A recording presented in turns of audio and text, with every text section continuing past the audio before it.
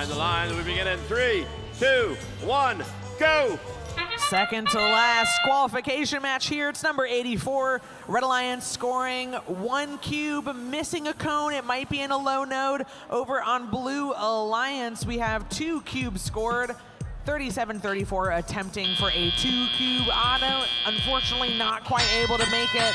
But now that they have full control of the robot and teleoperated period, all bets are off. Starbots lining up in the middle of the field, gonna try and snag a cube from the floor with their claw intake mechanism.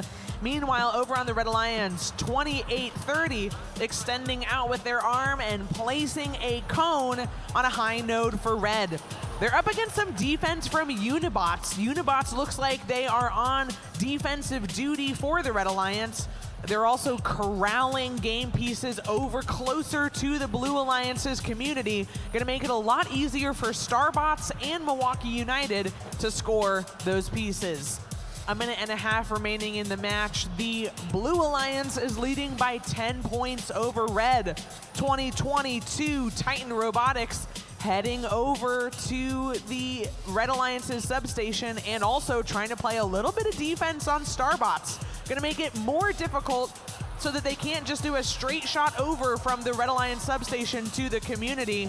2022 playing some good defense, forcing Starbot to drop their cone, which is gonna make Starbots have to go back to their substation to grab another. 30-61, plopping a cone in a low node for the Red Alliance. That's gonna score them 2 points. 50 seconds remaining in the match. 2022 continuing to give Starbots a tough time. That's the second cone that Titan Robotics has made Starbots drop. 28-30, lining up, placing a cone on a top node for the Red Alliance. Meanwhile, Milwaukee United zooming over. There's one more hybrid node left for the Blue Alliance. They're trying to place that cube in order to score another link for Blue. 20 seconds remaining. Blue Alliance has 3 nodes, or 3 links, excuse me. Red Alliance has 2. We have a triple engagement over on the Red Alliance. Looks like Blue is trying to do the same thing. Can Milwaukee United get up? And we have a double, triple engagement here at the Midwest Regional just as time runs out.